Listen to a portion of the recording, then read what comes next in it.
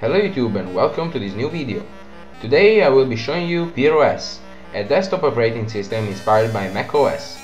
It is based on Ubuntu 13.04. Pear OS offers a new desktop environment inspired by Mac OS and some applications that may help you in your everyday use.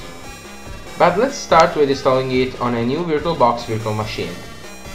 As we boot into Pear OS installation disk, we will be brought to a grab interface that lets us choose to try the system or install it.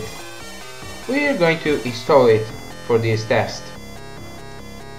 As soon as the system loads, we will see something really close to the Ubuntu installer, because it is. And this is just one of the many similarities these two systems share.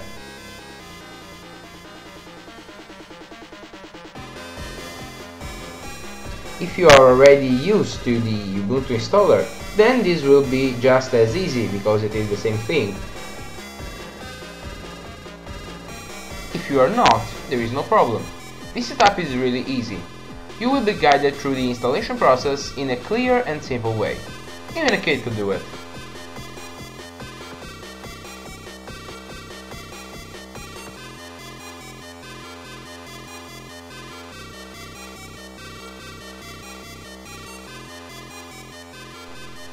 When the installation was complete, I had to reboot my virtual machine manually. This could not be needed while installing on a real machine. As soon as the system is booted, we will be brought to a login screen. By experience, I can surely tell that this is GDM, the GNOME Default Display Manager. If you have ever used one of the latest versions of Mac OS, you will instantly notice that the desktop environment is really close to the Mac experience, without being perfectly identical. The environment seems to be based on Cinnamon, or at least a heavily modified GNOME. The dock is probably Cairo, while the other apps are about the same you will find on Ubuntu. The file manager is Nautilus, nothing fancy about that. One app that took my attention was the Launchpad. That should be an iOS-like launcher, and only app launcher in Pear OS, along with the search button on the top panel and obviously the dock. But for some reason this Launchpad thing actually looks like more the GNOME Shell application view. I don't know.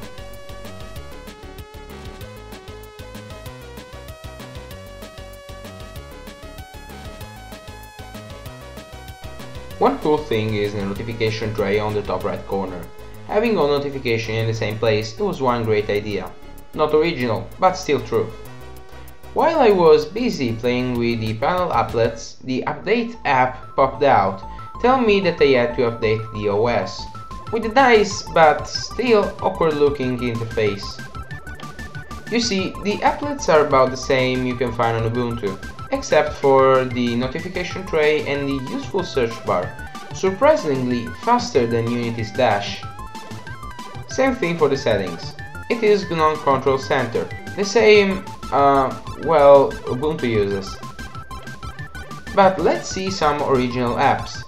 Well, they have the exact same look of their Mac counterpart, but yeah, it's fine.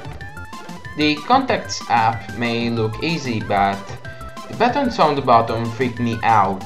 I couldn't figure out their function, so I just played with them until I found the Help button.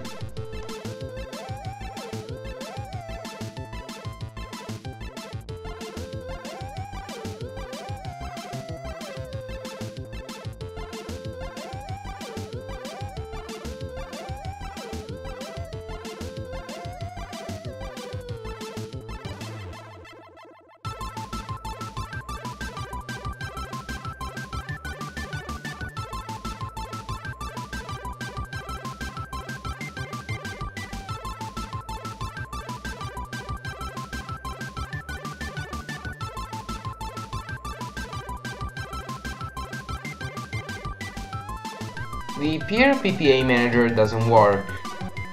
Oh well.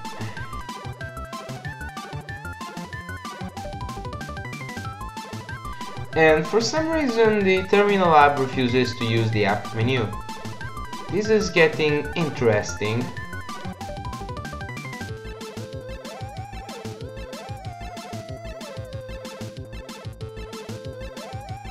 waiting for the terminal to do an apt update. Don't even know why I did that. I explored my Pear 6, a built-in customization app. Do not expect something extreme, just some a little bit less basic settings.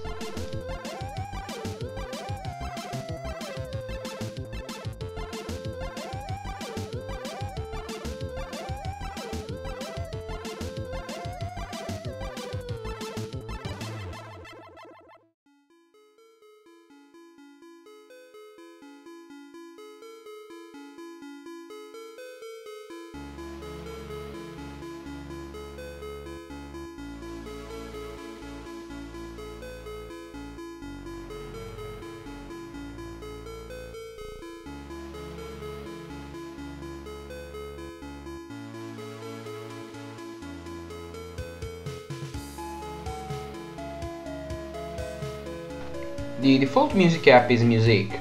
Again, nothing impressive. One particular thing about Pear OS is an integrated cloud service, but from what I have seen until now, I can just suppose it shouldn't be far from Ubuntu One cloud storage.